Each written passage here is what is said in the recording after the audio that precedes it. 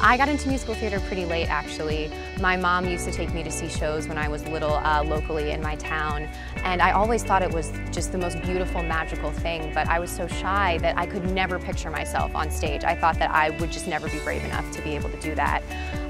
But in 7th grade, I auditioned for South Pacific, and I was really tall, so they made me one of the boy sailors, and I loved it so much that I did every school show after that.